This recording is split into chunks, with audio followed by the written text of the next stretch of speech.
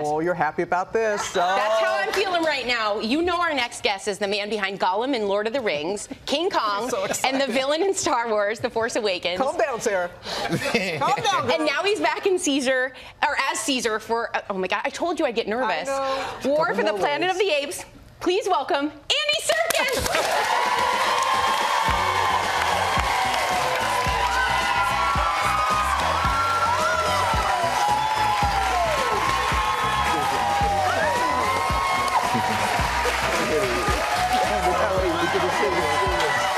You got to take my seat. I'm so excited. Come on, Are you a total fangirl right now? You are just...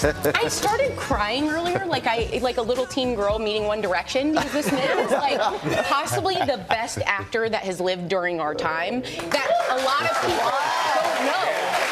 And when you learn about him, you will be fascinated. You seriously are a genius. Oh wow! But I will try not to do this the whole time. What's leave now? How do you top that, right? I mean, there's not much more you can do to impress me, but I do have a question where you have a chance. Okay. So we had Steve Zahn and Woody Harrelson. Yes. And they sang a little. We're not going to make you sing. Oh. But we heard you dance. Well, we saw that. We just saw it. No, there's a move that I've never heard of that he loves called the Madison. Well, listen, I don't know if you remember the original film of Hairspray with this is the Thriller. Okay. Oh yeah, there you go. Hey, look, here it is. That's Hairspray. This is Hairspray, and this I was so taken with this when I first saw it. That my wife Lorraine and I kind of fell in love with this move. So it's very simple. And I think you should do it with me, actually.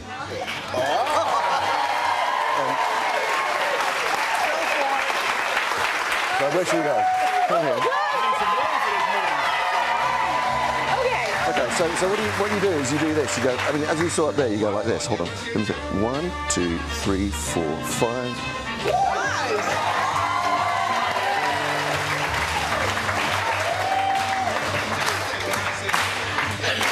Yeah, man. You're good. Never anything right now. 3, 4, 5, 6, 7, 8. 1, 2, 3, 4, 5, 6, 7.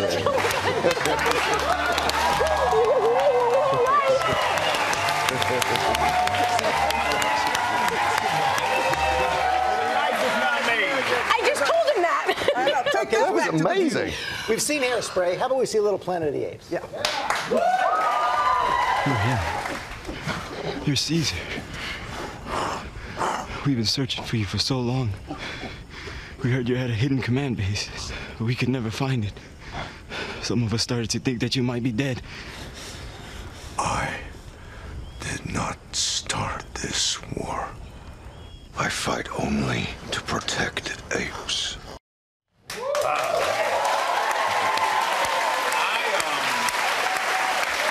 Incredible movie. I watched it last night. I got a chance to see it last night. And you are on the capture technology is amazing. You've been on the forefront of this. Where can it even go from this? This is so real. Yeah, I mean, look, the way it's evolved over the last 17 years, I think it is, since I first started working with performance capture technology, and it is what it is. You know, it's a technology that allows actors to be anything. That's the most exciting thing. It's the most liberating tool of the 21st century for an actor, because, you know, you can go from playing a Gollum, 3.5-foot hobbit, to a 25-foot gorilla. You know, it's the end of typecasting. It doesn't matter what colour you are, what shape you are, whether you're tall, short, fat, you know, man or woman. You can play any character. It's the most liberating tool. Do you help design it now too? You've learned so much about it. Well, I don't design the characters, but I do have a company in the UK called the Imaginarium, and we are trying to push the boundaries of it into, you know, now we've worked with it in big budget movies, but you can apply it to all sorts of things, into video games, virtual reality, mixed reality. You know, next generation storytelling is kind of what we're really interested in. And Steve Zahn talked about, he was here yesterday. Yeah. He talked about how physically challenging it was, and watching this movie yesterday, it looks like it is a serious, constant workout. Yeah. I mean, it is physical, and it's, you know, the thing is, there's two different things to creating a character like Caesar. Oh, there he is. Oh, there he is up there. See, that's us all as apes. We do these ape camps before we start. What is ape camp? What is that? So ape camp is, you know, if you're creating a believable troop of apes, they've all got to have a way of relating to each other. There's a hierarchy, there's a structure, there are all these rules that are beginning to Caesar as an evolved ape, because they're not just apes. They are apes that are evolving because of the drug that has been coursing through their veins over the years. So Caesar is not only, I mean, there's so much to tell you really, but you know, I've not only played him from infancy all the way through his life, which is the most incredible journey, you know, over the course of 3 movies, but he's also evolving. So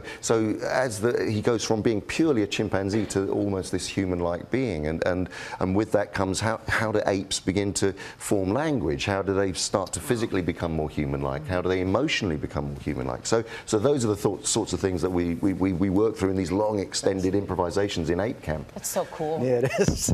How fascinating. You never hear of anyone do that type of research for a character where you have to study an animal and imagine how they would evolve. Like, that's mind-blowing. And Woody Harrelson, yeah, it really is. Woody Harrelson, he plays your nemesis in this movie, and you guys are really great together. He said, as Sara said earlier, you're like the greatest actor he's ever worked with. Wow. That's so true. Well, I don't know about that. That's amazing coming from him, because he genuinely is. I mean, I was so excited to work with him. He's a brilliant actor and such a lovely man, and a really honest individual, and lives life by his creed. You know, he's a really, truly great man.